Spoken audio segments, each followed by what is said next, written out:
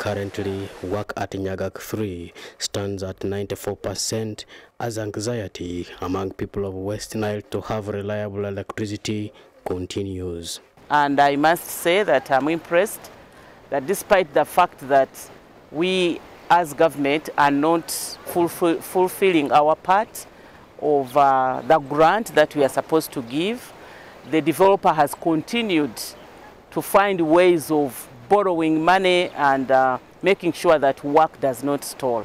So, and I want to applaud them for that. And also pledge that I will continue interacting with the Ministry of Finance to make sure that the promise that the President made when he visited West Nile recently to give the remaining money, which is about 28 billion shillings. Yesterday I was able to brief the President about the project, and I told him I was coming to see. The government will definitely do their part to give the money. It's unfortunate that we've been slow on this.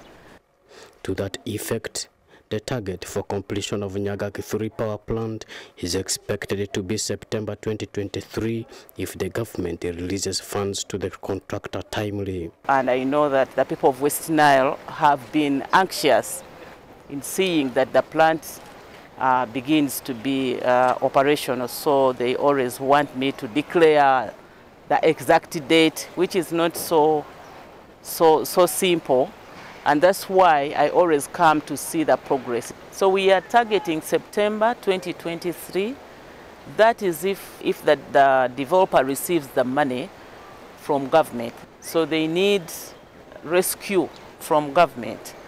But if they don't receive the money immediately, then we will go up to December. Kumar Reddy, the resident engineer, explains the level in which the hydropower plant is.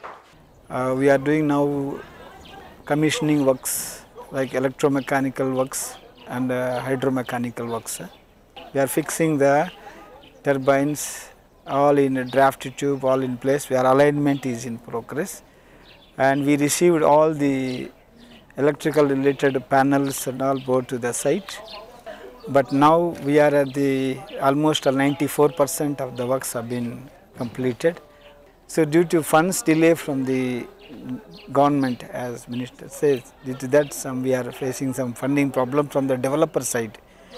If funds releases now, so we can able to cap up that's up to September, we can complete the project for the commissioning.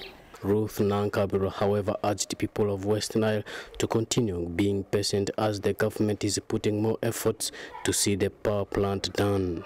Probably this year, 2023, we'll see Nyagak being commissioned.